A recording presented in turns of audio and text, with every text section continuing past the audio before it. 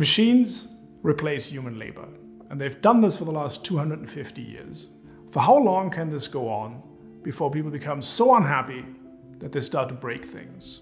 And not just machines, but institutions, attack people, organize in large gangs committing systematic acts of violence. That's what we're trying to analyze by going to the early 19th century in England, and we look at an episode called the Swing Riots. The Swing Riots are really the biggest wave of unrest in English history. There's 2,000 attacks in more than 20 counties within a few months, and we've asked how much of this is driven by the adoption of new technology. There's the invention of one particular technology, the threshing machine. A job that would be done by 3 or 4 males for most of the winter could now be done in a matter of 1 or 2 weeks, causing massive technology-induced unemployment.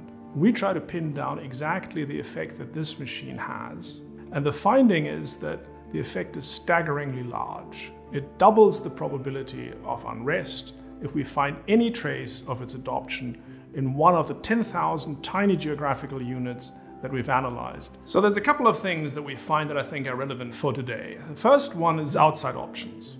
So in areas that are close to the thriving textile centers of northern England, it is very unlikely that you see unrest even if the machines get adopted. Why? Because people have an outside option. They can just go to the city and get a different job.